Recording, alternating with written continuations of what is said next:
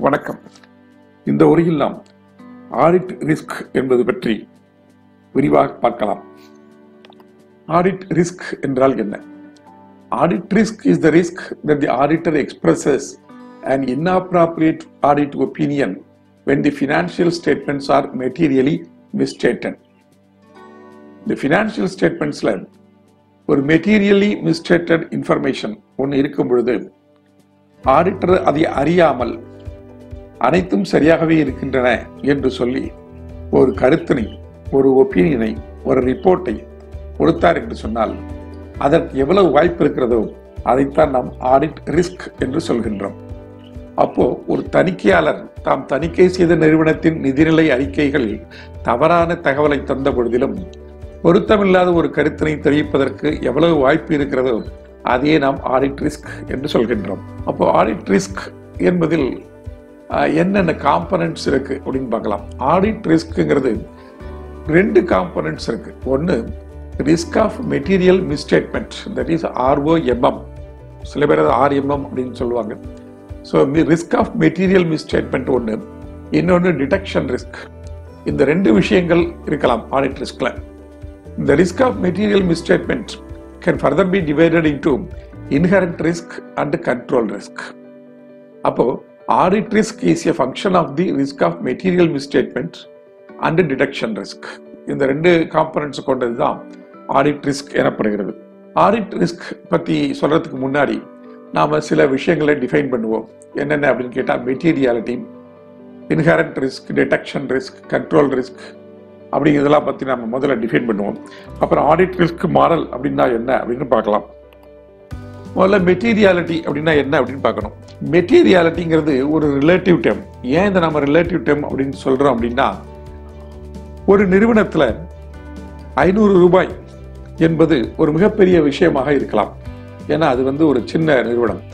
அதனுடைய மொத்த ஒரு வருடாந்திர சேல்ஸ் அல்லது டேர்ன் ஓவரே 1 லட்சம் ரூபாய் தான் அப்படின்னாக்க, அப்போ அந்த நிறுவனத்தில் 500 ரூபாய் அப்படிங்கிறதோ அல்லது ஒரு 1000 ரூபாய் அப்படிங்கிறதோ ஒரு பெரிய விஷயமாக இருக்கலாம். ஸோ அந்த 500 ரூபாய் அல்லது 1000 ரூபாய்க்கு ஒரு தவறு நடந்திருந்தால் அதை நாம நிச்சயமா அனுமதிக்க முடியாது.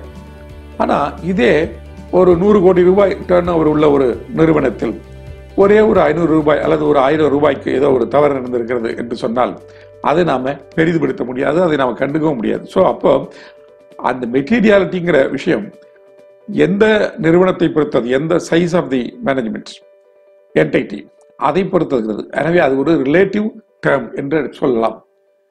இது இந்த மெட்டீரியாலிட்டி இன்ஃபர்மேஷன் எப்போ நாம் அதை மெட்டீரியாலிட்டி அப்படின்னு சொல்லலாம் அப்படின்னு கேட்டாக்க, it may influence the economic decision of the users of the financial statements. இந்த அவுட் சைடர்ஸ் இருக்காங்களே, பிசினஸ்க்கு வெளியில் இருக்கிறவங்க இருக்காங்களே, அவங்க ஒரு பிசினஸ் என்டைட்டி கூட ஒரு டீலிங்ஸ் பண்ணணும் அப்படின்னு நினைச்சா எப்படி பண்ணுவாங்க அப்படின்னு கேட்டால், இந்த ஃபினான்ஷியல் ஸ்டேட்மெண்ட்ஸையும் இந்த ஆடிட்டரோட ஒப்பீனியனையும் பேஸ் பண்ணி தான் அவங்களுடைய டெசிஷனை எடுக்கிறாங்க.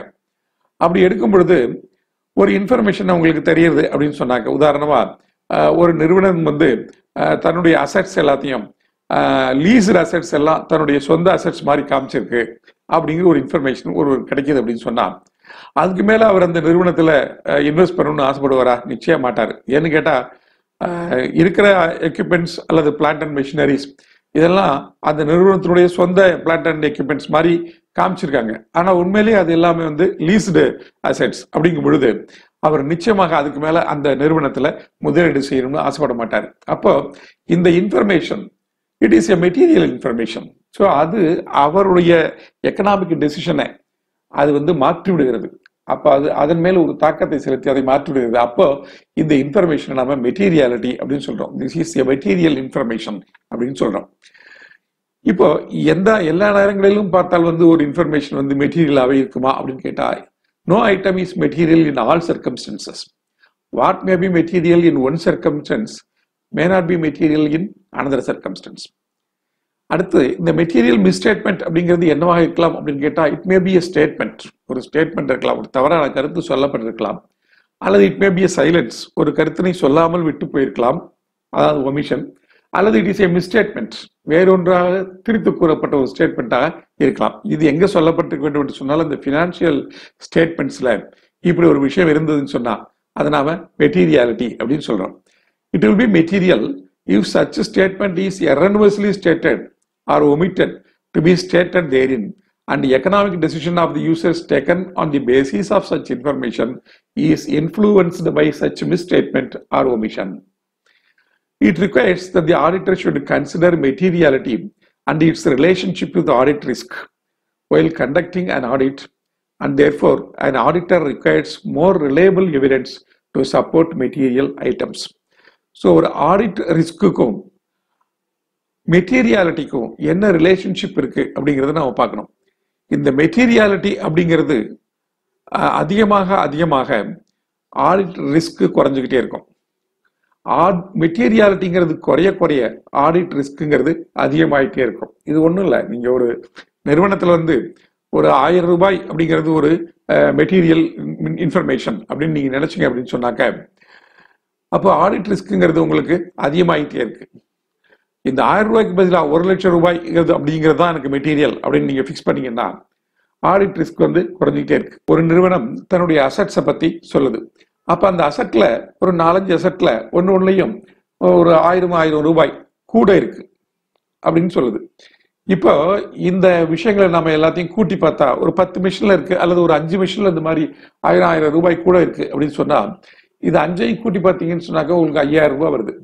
ஸோ இந்த 5000 ரூபாய் வந்து மெட்டீரியலா அப்படின்னு கேட்டா 1000 ரூபாய் அப்படிங்கிறதே இந்த நிறுவனத்தை பொறுத்தவரை மெட்டீரியல் இன்ஃபர்மேஷன் தான்.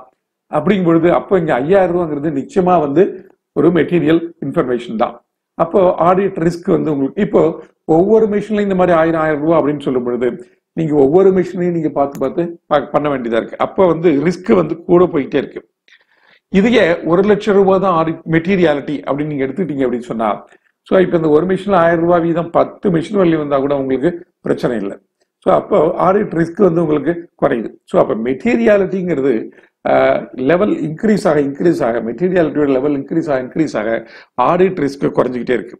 அல்லது மெட்டீரியாலிட்டியோட லெவல் குறைய ஆடிட் ரிஸ்க்குங்கிறது உங்களுக்கு கூட போய்கிட்டே இருக்கு. இது ஒரு முக்கியமான விஷயம். ஸோ ஆடிட் ரிஸ்க்கும் மெட்டீரியாலிட்டியும் இன்வெர்ஸ்லி ப்ரொபோர்ஷனல், ரெண்டு இன்வெர்ஸ்லி ப்ரொபோர்ஷனலா இருக்கு. அடுத்து இந்த ஆடிட் ரிஸ்க்குங்கிறது 0ல இருந்து 1 வரையும் இருக்கு அப்படின்னு வச்சுக்கலாம். இதுல 2 விஷயம் முக்கியமா நம்ம கவனிக்கணும். ஆடிட் ரிஸ்க்குங்கிறது ஆடிட்டர் தன்னுடைய ஒப்பீனியனை தவறாக சொல்வதற்கு உண்டான வாய்ப்பு. அந்த வாய்ப்பு தான் நம்ம ஆடிட் ரிஸ்க் அப்படின்னு சொல்றோம். ஆடிட் ரிஸ்கை மெஷர் பண்ணலாம். ஆடிட் ரிஸ்க் எவ்வளவு வந்தது, எந்த லெவல்ல இருக்கு அப்படின்னா அது வந்து ஹை லெவல்ல இருக்கா, லோ லெவல்ல இருக்கா, இல்ல மீடியமா இருக்கா அப்படின்னு நம்ம சொல்லலாம். ஆனா அந்த ரிஸ்க்குக்கான வாய்ப்பு எவ்வளவு இருக்கு அப்படின்னு கேட்டாக்க it is nothing but probability தானே. அதை நம்ம 0 to 1 அப்படிங்கிற ஸ்கேல்ல நீங்க மெஷர் பண்ணலாம். அப்போ இதுக்கு என்ன எக்ஸாம்பிள் சொல்லலாம் அப்படின்னு கேட்டா, when the certainty of no material misstatement, நீங்க மெட்டீரியல் மிஸ்டேட்மெண்ட்டே இல்லை அப்படின்னு நீங்க சொன்னீங்க அப்படின்னு சொன்னாக்க அப்ப audit risk is 0. Material misstatement நிச்சயமா இருக்கு அப்படின்னு நீங்க சொன்னீங்க அப்படின்னு சொன்னாக்க அப்ப ஆடிட் ரிஸ்க் இஸ் 1. அப்போ this various between 0 and 1. Audit risk எப்பவுமே 0 விட கூட தான் இருக்கும். ஏன்னு கேட்டா எந்த ஒரு நிறுவனமாக இருந்தாலும் சரி அங்க நிச்சயமாக ஒரு மெட்டீரியல் மிஸ்டேட்மெண்ட் இருக்கிறதுக்கு வாய்ப்புகள் இருக்கிறது. கண்டிப்பாக மெட்டீரியல் மிஸ்டேட்மெண்ட் இருக்கிறதுக்கு வாய்ப்பு இருக்கு. அப்போ இந்த ஆடிட் ரிஸ்க்குக்கும் வாய்ப்புகள் வந்து 0 விட அதிகமாக தான் இருக்கும். ரொம்ப சிம்பிளான ஒரு என்டைட்டி இருக்கு, வெறும் ஒரு 1 லட்சம் ரூபாய் இருக்கு, அதனுடைய டர்ன் ஓவர் மொத்த டிரான்சாக்ஷனே ஒரு 100-200 தான் இருக்கு அப்படின்னாக்க அங்க மெட்டீரியல் மிஸ்டேட்மெண்ட் இல்லாமல் இருப்பதற்கு வாய்ப்பு இருக்கு. ஆனா நிச்சயமாக எந்த ஒரு நிறுவனமாக இருந்தாலும் அங்க மெட்டீரியல் மிஸ்டேட்மெண்ட் இருக்கத்தான் செய்யும். அப்போ அங்க வந்து 0 கூட அதிகமாக தான் ஆடிட் ரிஸ்க் இருக்கும். So audit risk is the risk that the auditor gives an inappropriate opinion when the financial statements are materially misstated. Material misstatement இருக்கும் பொழுது அவர் ஒரு ஒப்பீனியனை கொடுத்தால், சரியா அதுக்கு பொருத்தமில்லாத ஒரு ஒப்பீனியன், அதான் என்ன ஒரு எல்லாம் சரியா தான் இருக்கிறது அப்படின்னு ஒரு ஒப்பீனியன் அவர் கொடுத்தாருன்னா அதுதான் நம்ம ஆடிட் ரிஸ்க் அப்படின்னு சொல்றோம். ஒருவேளை இன்னொரு விஷயமும் நடக்கலாம். இந்த மெட்டீரியல் மிஸ்டேட்மெண்ட்லாம் எதுவுமே இல்லாத பட்சத்தில் அங்க மெட்டீரியல் மிஸ்டேட்மெண்ட் இருக்கு அப்படின்னு ஒரு அறிக்கையை கொடுத்தால், ஒரு ஒப்பீனியனை கொடுத்தால் அதுவும் ரிஸ்க் தான். ஆனா அதை பற்றி இங்க நமக்கு கவலை இல்லை. இங்கே ஆடிட் மிஸ்டேட்மெண்ட் இருந்து அதை பற்றி சொல்லாமல் ஒரு இன்அப்ராப்ரியேட் ஒப்பீனியன் கொடுத்து விட்டால் அதுதான் நாம ஆடிட் ரிஸ்க் என்று எடுத்துக்கொள்கிறோம். ஸோ இந்த மிஸ்டேட்மெண்ட்ஸ் எப்படி வந்திருக்கலாம் அப்படின்னு கேட்டாக்க it may be from error. தப்பு ஏதாவது தவறு ஏதாவது நடந்திருக்கலாம், அதனால அது வந்திருக்கலாம். அல்லது திட்டமிடப்பட்டே கூட அந்த நிறுவனங்கள் சில நேரங்களில் ஒரு மிஸ்டேட்மெண்ட்டை சொல்லியிருக்கலாம். அது வந்து ஃப்ராடாக இருக்கும். ஸோ அப்போ ஃப்ராடாக இருந்தாலும் சரி, எரராக இருந்தாலும் சரி, எதுவாக இருந்தாலும் மெட்டீரியல் மிஸ்டேட்மெண்ட் இருந்தால் அதை பற்றி ஆடிட்டர் சொல்லிவிட வேண்டும். அப்படி சொல்லாத பட்சத்தில் அது வந்து ஆடிட் ரிஸ்க் என்று அழைக்கப்படுகிறது.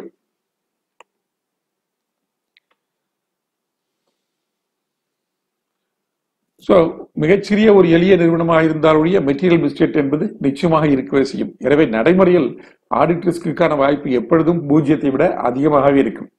மெட்டீரியல் மிஸ்டேட்மெண்ட் என்பது தவறிப்பை நடந்ததாக இருக்கலாம், அல்லது திட்டமிட்ட ஃப்ராடாகவும் இருக்கலாம்.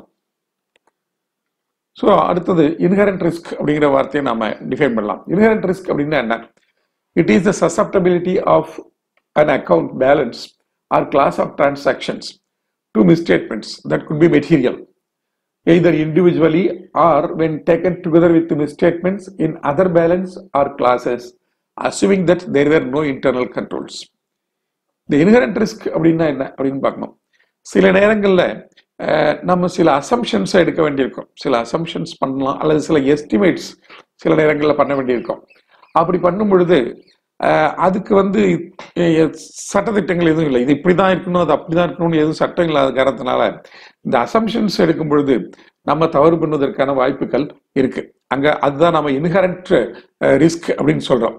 ஸோ இந்த இன்ஹெரண்ட் ரிஸ்க்குங்கிறது எப்பவுமே ரிஸ்க்குங்கிறது அது தனியா ஒரே ஒரு விஷயத்தை எடுத்துக்கிட்டு அதுலேயே உங்களுக்கு ரிஸ்க் வந்தாலும் வரலாம், அல்லது வேறு சில விஷயங்களோட சேர்ந்து அக்ரிகேட்டா பண்ணும்பொழுது அப்பவும் வந்து அதுல வந்து இன்ஹெரண்ட் ரிஸ்க் இருக்கிறது வாய்ப்பு இருக்கு. So it may be an individual misstatement or it may be an aggregate when taken together. Whether many misstatements taken together, it may also give you an inherent risk.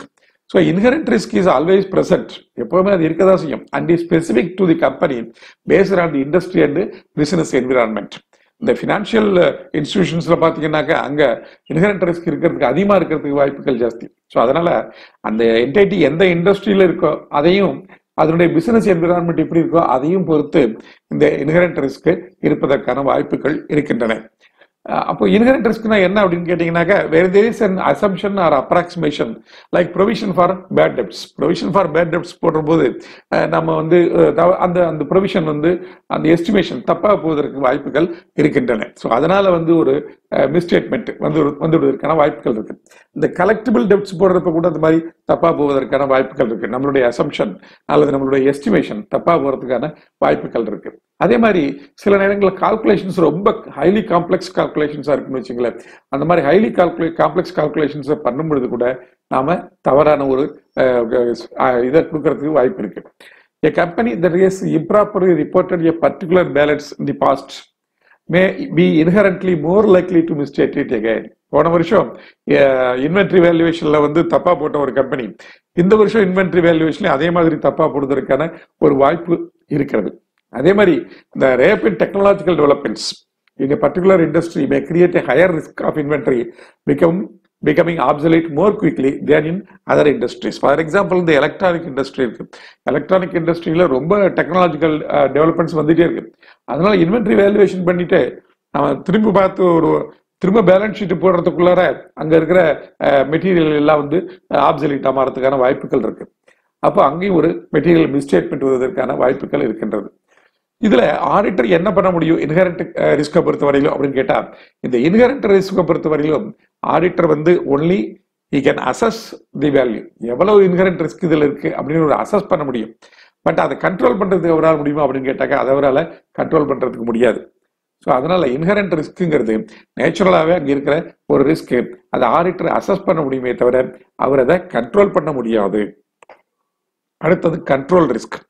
Control risk அப்படின்னா என்னன்னு கேட்டாக்க, it is a risk that the misstatement that could occur in an account balance or class of transactions and that could be material either individually or when taken together with misstatements in other balances or classes will not be prevented or detected or corrected on timely basis by the accounting and the internal control systems. Internal control systems அப்படிங்கிறது கண்டிப்பா ஒரு நிறுவனத்துல இருக்கும். We would have established an internal control system. இந்த internal control system எதுக்கு நம்ம வச்சிருக்கோம், establish பண்ணி வச்சிருக்கோம் அப்படின்னு கேட்டாக்க, அங்க ஏதாவது ஃப்ராட் அண்ட் எரர் நடந்தது அப்படின்னு சொன்னாக்க அதை ப்ரிவென்ட் பண்றதுக்காக தான் நம்ம வந்து இன்டர்னல் கண்ட்ரோல் சிஸ்டத்தை எஸ்டாப்ளிஷ் பண்ணி வச்சிருக்கோம். நான் முன்னாடியே படிச்சிருக்கோம், ஒரு ஆடிட்டர் தன்னுடைய வேலையை தொடங்குவதற்கு முன்னாடி அந்த இன்டர்னல் கண்ட்ரோல் சிஸ்டத்தை எவாலுவேட் பண்ணி பார்க்கணும். அப்படி எவாலுவேட் பண்ணி பார்க்கும் பொழுது அந்த இன்டர்னல் கண்ட்ரோல் சிஸ்டம் ஸ்ட்ராங்கா இருந்தது அப்படின்னு சொன்னாக்க ஆடிட்டருடைய சாம்பிளிங்ஸ் கொஞ்சம் குறைச்சு பார்த்துக்கலாம். அப்படி இல்லாம இன்டர்னல் கண்ட்ரோல் சிஸ்டம் ரொம்ப வீக்கா இருக்கு அப்படின்னு சொன்னாக்க அப்ப தவறுகளும் நடப்பதற்கு நிறைய வாய்ப்புகள் இருக்கு. அப்ப ஆடிட்டர் வந்து தன்னுடைய சாம்பிளிங் சைஸ் வந்து இன்க்ரீஸ் பண்றாரு. அதே மாதிரிதான் இந்த இன்டர்னல் கண்ட்ரோல் சிஸ்டம் வந்து சில தவறுகளை கண்டுகொள்ளாமல் விட்டுவிட்டால் அல்லது தடுத்து நிறுத்தாமல் விட்டுவிட்டால், அதை பிரிவென்ட் பண்ணால் விட்டுவிட்டால், அல்லது நடந்த தவறை கண்டுபிடிப்பதற்கு அது தவறிவிட்டால், அல்லது நடந்த தவறை கண்டுபிடித்து திருத்துவதற்கு அந்த இன்டர்னல் கண்ட்ரோல் சிஸ்டம் தவறிவிட்டது என்று சொன்னால் அங்கே கண்ட்ரோல் ரிஸ்க் என்ற ஒரு ரிஸ்க் வருகிறது. If the auditors know the company being auditor has poor internal control processes, this risk will be assessed higher. ஒருவேளை இந்த இன்டர்னல் கண்ட்ரோல் சிஸ்டம் ரொம்ப புவரா இருக்கு அப்படின்னு ஆடிட்டர் கண்டுபிடிச்சார் அப்படின்னு சொன்னாக்க அப்ப இந்த கண்ட்ரோல் ரிஸ்க் அப்படிங்கிறது அந்த ஹையர் சைட்ல இருக்கிறதா அர்த்தம். அப்போ இன்டர்னல் கண்ட்ரோல் சிஸ்டம் நல்லா இருக்கு, ஸ்ட்ராங்கா இருக்கு அப்படின்னு சொன்னாக்க அப்போ இந்த கண்ட்ரோல் ரிஸ்க்குங்கிறது குறைச்சலா இருக்கு அப்படின்னு அர்த்தம், லோ லெவல்ல இருக்கு அப்படின்னு அர்த்தம். டிடெக்ஷன் ரிஸ்க், இந்த inherent risk and control risk அந்த ரெண்டு ரிஸ்க்குமே நம்ம வந்து மெட்டீரியல் மிஸ்டேட்மெண்ட், அதனால அதனுடைய காம்பனன்ட்ஸ் அப்படின்னு பார்த்தோம். இந்த டிடெக்ஷன் ரிஸ்க்குங்கிறது ஆடிட்டரோட கண்ட்ரோல்ல இருக்கிற ஒரு ரிஸ்க். டிடெக்ஷன் ரிஸ்க் அப்படின்னா என்ன அப்படின்னு கேட்டாக்க, ஒருவேளை ஆடிட்டர் தன்னுடைய சாம்பிளிங் சைஸை குறைச்சிக்கிட்டதுனாலயோ அல்லது அப்ராப்ரியேட் டூல்ஸை யூஸ் பண்ணாம விட்டதுனாலயோ இந்த டிடெக்ஷன் ரிஸ்க் வருவதற்கான வாய்ப்புகள் இருக்கின்றன. அதாவது இந்த மெட்டீரியல் மிஸ்டேட்மெண்ட்ஸ் இருக்கு அப்படின்னு சொன்னாக்க அந்த மெட்டீரியல் மிஸ்டேட்மெண்ட்டை கண்டுபிடிக்கணும் அப்படின்னு சொன்னாக்க ப்ராப்பர் டூல்ஸை யூஸ் பண்ணியிருந்தா தான் அவர் அதை கண்டுபிடிக்க முடியும், அல்லது சாம்பிளிங் சைஸ் கரெக்டா இருந்திருந்தா தான் அவர் அதை கண்டுபிடிக்க முடியும். அப்போ என்ன பண்ண வேண்டியிருக்கோம், ஒருவேளை இந்த இன்ஹரண்ட் ரிஸ்க்கும் கண்ட்ரோல் ரிஸ்க்கும் ரொம்ப ஜாஸ்தியா இருக்கு அப்படின்னு ஆடிட்டர் நினைத்தார் என்று சொன்னால் அவர் என்ன பண்ணணும், அப்போ தன்னுடைய சாம்பிளிங்கை வந்து அதிகரிக்க வேண்டும். அப்போ அவருடைய ஒர்க்கு வந்து அதிகமா போகுது. அவர் எவிடன்ஸ் கேதர் பண்றது, நிறைய எவிடன்ஸை கேதர் பண்ண வேண்டியிருக்கும், நிறைய விஷயங்களை அவர் செக் பண்ண வேண்டியிருக்கும்.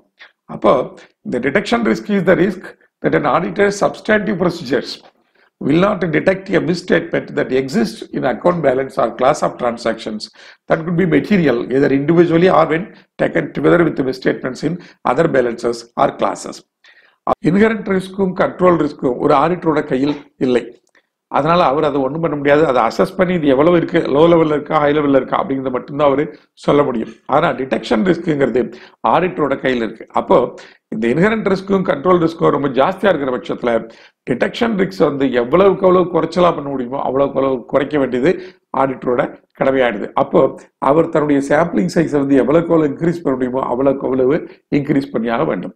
So however because of the nature of the audit procedures some detection risk will always exist. எப்படி போனாலும் வந்து ஏன்னா எந்த ஆடிட்லயுமே நம்ம வந்து 100% டிரான்சாக்ஷன்ஸ் செக் பண்றது இல்லை, சாம்பிளிங் இருக்கிறத நம்ம செக் பண்றோம். சில இடங்கள்ல 100% செக் பண்றோம், சில இடங்கள்ல 100% நம்ம செக் பண்ண முடியறது இல்லை. அப்போ நிச்சயமா அங்க வந்து ஒரு டிடெக்ஷன் ரிஸ்க் இருக்கதான் செய்யும். For example, auditors often sample a certain type of company transaction because examining every transaction is impractical.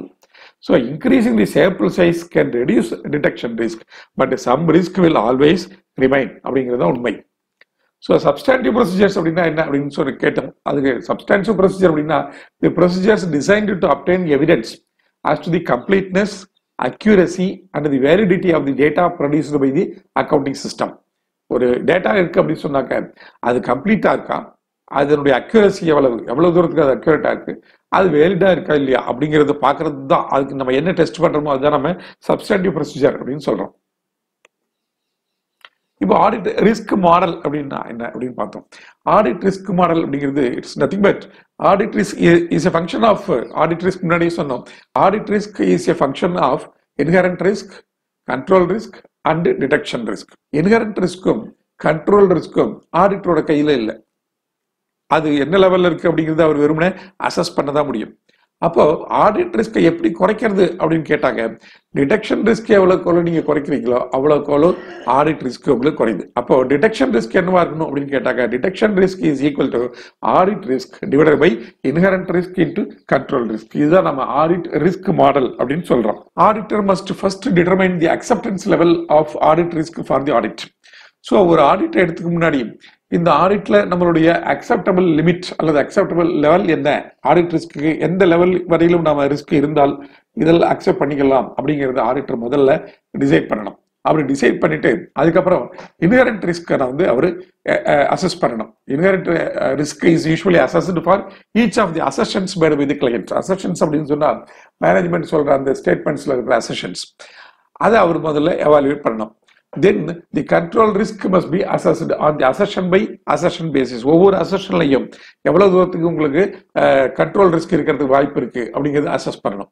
இது ரெண்டையும் அசஸ் பண்ணி முடிச்சதுக்கு அப்புறம் finally audit procedures are developed such that the detection risk when combined with the inherent risk and control risk can be expected to reduce audit risk to the level deemed to be acceptable. என்ன லெவல்ல இருந்தா உங்களுக்கு அக்செப்டபிளா இருக்குமோ அந்த லெவலுக்கு குறைக்கிறதுக்கு நீங்க detection ரிஸ்கை நீங்க குறைக்கணும். ஸோ அப்போ detection risk is equal to audit risk divided by IR into CR. So இந்த டிடெக்ஷன் ரிஸ்க் எவ்வளவு குறைக்கிறீங்களோ அவ்வளவு உங்களுக்கு ஆடிட் ரிஸ்க்கும் குறைஞ்சு போயிடும். Auditor should assess the risk of the material misstatement at two levels, that is one at the financial statement level, two at the assertion level. So substantive procedures முன்னாடி பார்த்தோம். audit procedure designed to detect material misstatements at the assertion level. assertion levelல இருக்கிற அந்த material misstatements என்ன அப்படிங்கறத கண்டுபிடிக்கிறதுக்கு இந்த substantive procedures யூஸ்ஃபுல்லா இருக்கும். இதுல வந்து test of detail and analytical procedures ரெண்டும் நாம யூஸ் பண்ணலாம். Test of controls அப்படிங்கிறது it is an audit procedure designed to evaluate the operating effectiveness of controls in preventing or detecting and correcting material misstatements at the assertion level. இது வந்து இந்த internal controls எப்படி இருக்கு அப்படிங்கிறத நம்ம முதல்ல டெஸ்ட் பண்ணி பார்த்துக்கணும். அது டெஸ்ட் பண்றது தான் இந்த டெஸ்ட் ஆஃப் கண்ட்ரோல்ஸ் அப்படின்னு சொல்றோம். ஸோ ஆடிட் ரிஸ்க்ங்கிறது மீண்டும் again summarising risk of material misstatement and detection risk, இது ரெண்டு தான் ஆடிட் ரிஸ்க்னு சொல்றோம். இந்த ரிஸ்க் ஆஃப் மெட்டீரியல் மிஸ்டேட்மெண்ட்ஸ்ல என்ன இருக்கலாம்னு கேட்டா இன்ஹரண்ட் ரிஸ்க் இருக்கலாம், கண்ட்ரோல் ரிஸ்க் இருக்கலாம். ஸோ இந்த inherent risk, control risk and detection risk இது மூணு சேர்ந்தது தான் நம்ம ஆடிட் ரிஸ்க் அப்படின்னு சொல்றோம். திரும்ப சொல்லுவோம் ஒரு தடவை, இன்ஹரண்ட் ரிஸ்க்கும் கண்ட்ரோல் ரிஸ்க்கும் ஆடிட்டரால அசஸ் பண்ண முடியுமே தவிர ஆடிட்டரால அதை மாற்றுவதற்கு முடியாது. ஆனால் டிடெக்ஷன் ரிஸ்கை அவர் எந்த லெவல்ல வேணாலும் ஃபிக்ஸ் பண்ணலாம், அதை ஒரு அசஸ் பண்ணலாம். At the same time we can fix the detection risk. So detection ரிஸ்க்ங்கிறது அவருடைய கண்ட்ரோல்ல இருக்கு, ஆடிட்டரோட கண்ட்ரோல்ல இருக்கு. Risk of material misstatement identified and assessed by the auditor include both those due to error and fraud. இது நான் முன்னாடியே சொன்னோம். Inherent risk and control risk can be assessed by the auditor. They can neither be increased nor be decreased by the auditor. Control risk can be assessed and its level, whether low or high, can be set by the auditor. Audit risk. இதுல again மீண்டும் விளக்கமாக திரும்ப ஒரு விஷயம் பார்க்கலாம். முன்னாடி பார்த்தது வந்து ஒவ்வொரு வார்த்தையும் எப்படி என்னன்னு டிஃபைன் பண்ணோம். இப்போ நம்ம விளக்கமாகவே பார்க்கலாம்.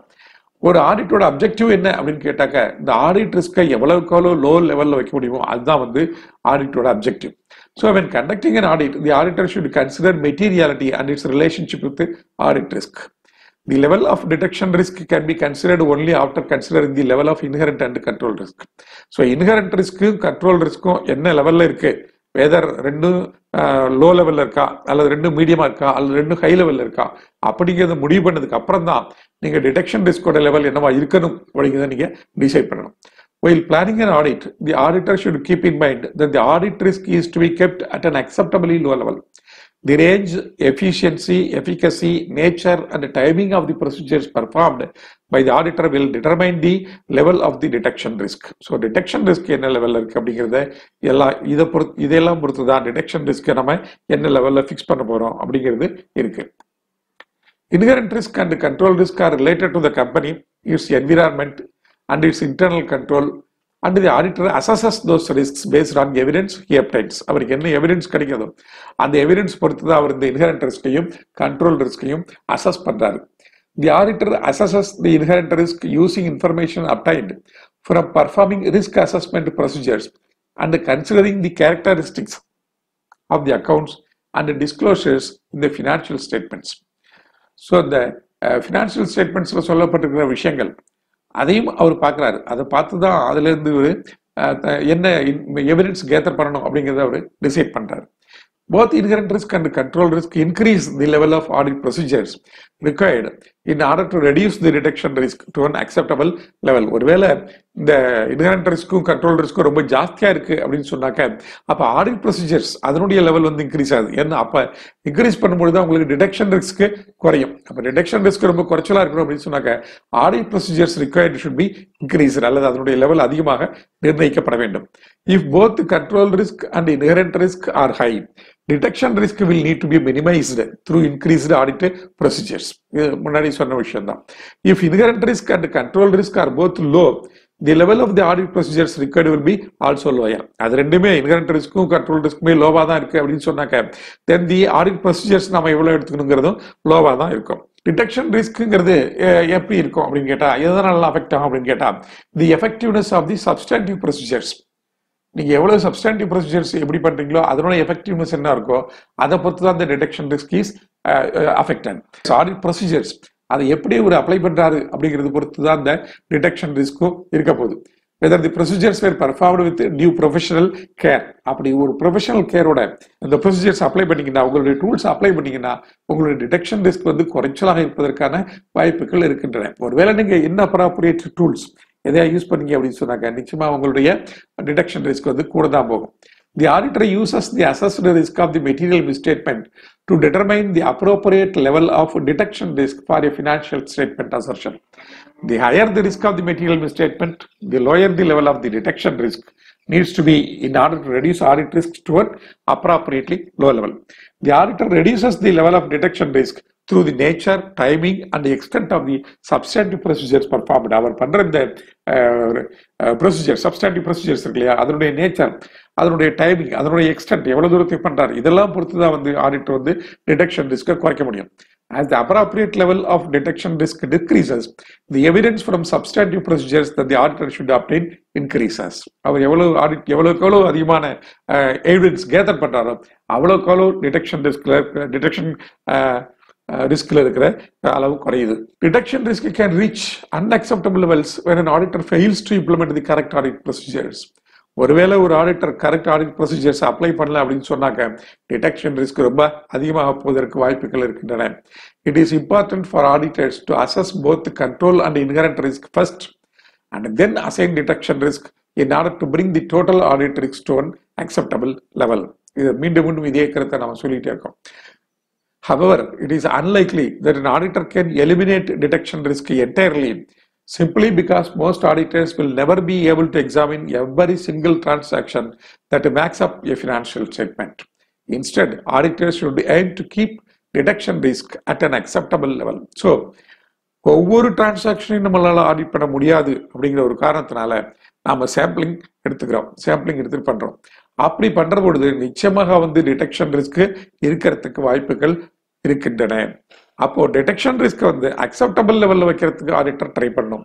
அதுக்கு எவ்வளவு தூரம் அவர் ஒர்க் பண்ணணுமோ, எவ்வளவு டூல்ஸ் எடுத்து அப்ளை பண்ணணுமோ, எப்படி அப்ளை பண்ணணுமோ அது எல்லாத்தையும் அவர் பண்ணணும்.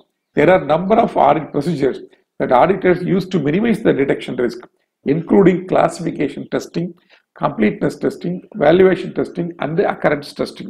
இந்த மாதிரி டெஸ்டிங் மெத்தட்ஸ் யூஸ் பண்ணி அவர் வந்து டிடெக்ஷன் ரிஸ்க் குறைக்கிறதுக்கு வாய்ப்புகள் இருக்கின்றன.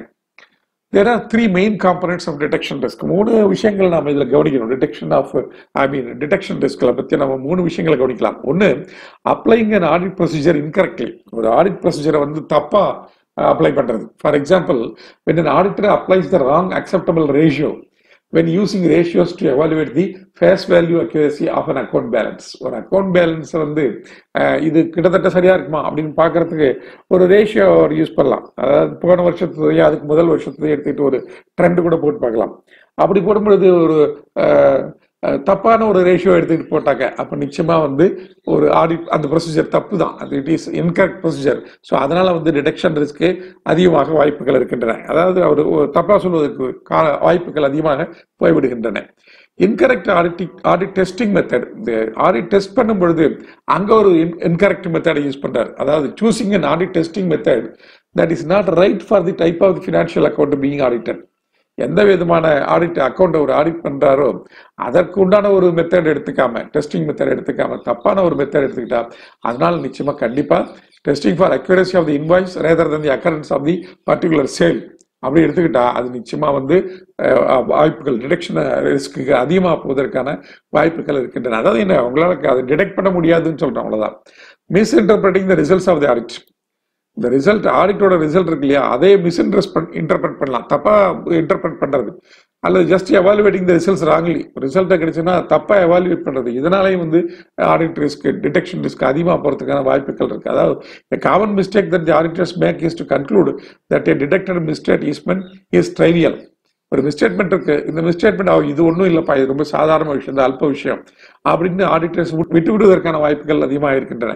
Sometimes a misstatement that is trivial in one unit of a company may become material when aggregated over multiple business units. ஒரு யூனிட்டை மட்டும் நீங்க ஆடிட் பண்ணும் பொழுது அந்த யூனிட்ல இருக்கிற ஒரு மிஸ்டேட்மெண்ட் ட்ரைவியலா தெரியலாம். ஆனா இந்த ஹோல் ஆர்கனைசேஷன் எடுத்து பார்க்கும்போது, சப்போஸ் அந்த ஆர்கனைசேஷன் வந்து மல்டிபிள் யூனிட்ஸ் இருக்குன்னு வச்சுங்களேன், நிறைய யூனிட்ஸ் இருக்கு, இந்த ஊர்ல ஒரு யூனிட், அந்த ஊர்ல ஒரு யூனிட், இன்னொரு ஊர்ல யூனிட் அப்படின்னு நிறைய யூனிட்ஸ் இருக்கும் பொழுது இது எல்லாத்துலயும் அதே மாதிரி ஒரு மிஸ்டேட்மெண்ட் இருக்கு. ஒன்னா இண்டிவிஜுவலா பார்க்கும்பொழுது இது வந்து ட்ரைவியலா தெரியலாம், ரொம்ப ஒரு அல்ப சமாச்சாரமா தெரியலாம். ஆனா இது எல்லாத்தையும் சேர்த்து நீங்க அக்ரிகேட் பண்ணும் பொழுது அது வந்து ஒரு பெரிய விஷயமாக ஆகிவிடலாம். ஸோ அதுல ஒரு சிக்னிபிகண்ட் இம்பாக்ட் இருக்கலாம். அப்போ அதான் நீங்க வந்து ரிசல்ட்ஸை வந்து தப்பா எவாலுவேட் பண்ணிருக்கீங்க அப்படின்னு அர்த்தம். அப்போ 3 நேரங்கள்ல வந்து டிடெக்ஷன் ரிஸ்க் அதிகமாவதற்கான வாய்ப்புகள் இருக்கின்றன. இந்த ரிஸ்க் ஆடிட் ரிஸ்க் பத்தி நாம சொல்லியாச்சு.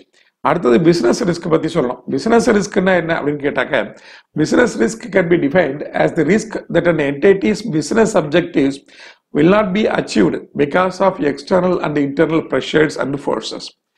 ஒரு பிசினஸ் என்டிட்டி இருக்கு, அது தன்னுடைய ஒரு ரிசல்ட்டுக்காக தான் அது உழைக்கிறது. அதாவது எதுக்கு, என்ன அதனுடைய நோக்கம் அப்படின்னு கேட்டாக்க, இந்த வருஷம் என்னுடைய டேர்ன் ஓவர் இவ்வளவு இருக்கணும், அல்லது இந்த வருஷம் என்னுடைய ப்ராஃபிட் இவ்வளவு இருக்கணும் அப்படிங்கிறதுக்காக தான் அது உழைக்கிறது. ஆனால் அப்படி உழைக்கும் பொழுது there may be some external and internal pressures and forces. அதன் காரணமாக அதனுடைய நோக்கம் நிறைவேறாமல் போகலாம். அப்போ அங்க பிசினஸ் ரிஸ்க் இருக்குன்னு அர்த்தம். So the business may fail to achieve its objects. அப்போ அங்க கண்டிப்பா ஒரு ரிஸ்க் இருக்குன்னு அர்த்தம். In other words, business risk is the risk associated with the entities profitability and survival. Sometimes அதனுடைய சர்வைவலே கூட ஒரு பெரிய கொஸ்டின் மார்க் ஆகி போய்விடலாம். அதனால நம்ம இந்த என்ரன் மாதிரி விஷயங்களை நாம பார்த்தோம். திடீர்னு கம்பெனி இல்லாம போயிடுது, காணாம போயிடுது. அப்ப என்ன காரணம் அப்படின்னு சொன்னாக்க, அங்க இருக்கிற பிசினஸ் ரிஸ்க் தான் காரணம். இந்த பிசினஸ் ரிஸ்கை பத்தி ஆடிட்டர் தெரிஞ்சுக்கணுமா அப்படின்னு கேட்டா, கண்டிப்பா ஆடிட்டர் வந்து பிசினஸ் ரிஸ்கை பத்தி தெரிஞ்சுக்கணும். ஏன்னு கேட்டா, ஒரு ஆடிட்டர் தன்னுடைய ஒரு நிறுவனத்தினுடைய பினான்சியல் ஸ்டேட்மெண்ட்ஸ் எல்லாம் ஆடிட் பண்ணி எல்லாம் சரியா இருக்கு அப்படின்னு ஒரு நல்ல ஒரு ரிப்போர்ட்டை கொடுத்ததுக்கு அப்புறம் திடீர்னு அந்த என்டைட்டி மே ஃபெயில், அது காணாமலே போயிடலாம், அல்லது it may become இன்சால்வென்ட் on you fine morning. அப்படி ஆயிடுச்சுன்னா, திடீர்னு அது இன்சால்வென்ட் ஆயிடுச்சுன்னா, அப்போ ஆடிட்டர் பண்ண வேலைகள் எல்லாமே வந்து தப்பு அப்படின்னு சொல்லி ஆடிட்டர் மேல நம்ம வந்து தப்பு சொல்வதற்கு ஒரு வாய்ப்பு வந்துவிடும். ஆடிட்டருடைய வேலையை அவர் சரியாக செய்யவில்லை என்று அவர் மீது குற்றங்கள் சுமத்தப்படலாம். அப்போ அந்த நிறுவனத்தை, எந்த நிறுவனத்தை நீங்க ஆடிட் பண்றீங்களோ அந்த நிறுவனத்தினுடைய பிசினஸ் ரிஸ்க் என்ன அப்படிங்கிறதையும் நீங்க கண்டிப்பா தெரிஞ்சுக்கணும். அதையும் ஒரு ஆடிட்டர் கண்டிப்பாக தெரிந்து கொள்ள வேண்டும். தெரிந்து கொண்டு அதற்கு தகுந்த மாதிரி அவர் தன்னுடைய பணியை மேற்கொள்ள வேண்டும். So some assertions cannot be appraised meaningfully without auditor attention being given to the client's interactions with its environment. So அந்த மேனேஜ்மெண்ட் கொடுக்குற assertions அல்லது ஃபினான்ஷியல் ஸ்டேட்மெண்ட்ஸ்ல இருக்கிற இந்த assertions அதெல்லாம் நீங்க அப்ரைஸ் பண்ணணும் அப்படின்னு சொன்னாக்க, அதுக்கு நிச்சயமா நீங்க வந்து அந்த பிசினஸ் என்டிட்டிக்கு இருக்கிற பிசினஸ் ரிஸ்கை பத்தி நீங்க கண்டிப்பா தெரிஞ்சுக்கணும். The auditor must understand the strategic business risk faced by the client. அங்க என்னென்ன ரிஸ்க் இருக்கு அப்படிங்கிறத அவங்க ஃபேஸ் பண்றாங்களோ அந்த ரிஸ்க் எல்லாம் நிச்சயமா ஆடிட்டர் வந்து தெரிந்து கொள்ள வேண்டும். as well as the risks that affect the traditional processing and recording of transactions. இது எல்லாத்தையும் கண்டிப்பா ஒரு ஆடிட்டர் தெரிந்து வைத்துக் கொள்ள வேண்டும். அப்போ ஆடிட் ரிஸ்க் மட்டும் இல்லாமல் பிசினஸ் ரிஸ்க்கும் இருப்பதற்கு வாய்ப்புகள் இருக்கின்றன. பிசினஸ் ரிஸ்க் பற்றியும் ஆடிட்டர் கண்டிப்பாக தெரிந்து வைத்துக் கொள்ள வேண்டும். மீண்டும் அடுத்த ஒரு உரையில் வேறு ஒரு விஷயத்தை பற்றி பார்க்கலாம். அதுவரையில் நன்றி, வணக்கம்.